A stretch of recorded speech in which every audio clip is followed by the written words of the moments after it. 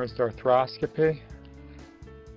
We're inside the radiocarpal joint. You see the scaphoid to the right, that's the bone.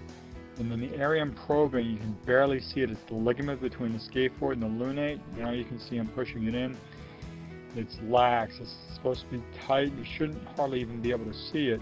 There, down to the bottom left, you can see the triangular fiber cartilage, and there's a hole in it. It's been torn. And I'm probing that, and I'm looking under it. You can see the ulnar bone.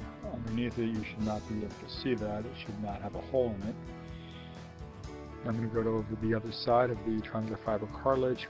Some inflammation there, and I can get my probe under and lift up just like that. See, it's not attached to the ulna, which is why this patient has instability of the joint that the triangular fiber cartilage is supposed to stabilize. Now I debrided some loose edges with the motorized shaver. Now I'm debriding inflammation caused by the triangular fiber cartilage tear. And now we're in the midcarpal joint. This is a different part of the wrist.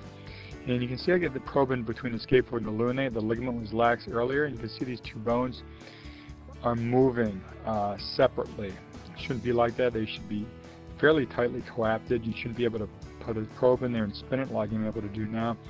This is grade 3 instability. You can see I'm pulling the lunate away from the scaphoid. By contrast, here's the lunar-triquetral articulation. I can't get the probe in there.